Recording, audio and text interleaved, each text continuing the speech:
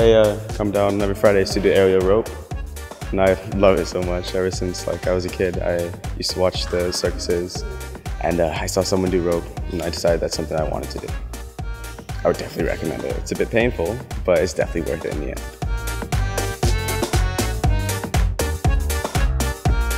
Hi, my name's Katrin. I do the aerial silks and I really love it because it's just something fun to do once a week.